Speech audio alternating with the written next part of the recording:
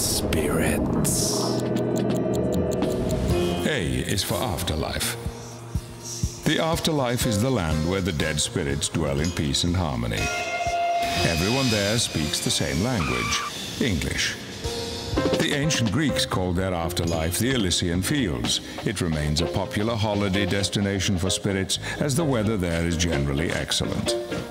Sadly, in recent years, some British spirits have been accused of troublemaking by the Greek spirit authorities. People who are naughty in life go to hell, which is a bit like Borth in Wales.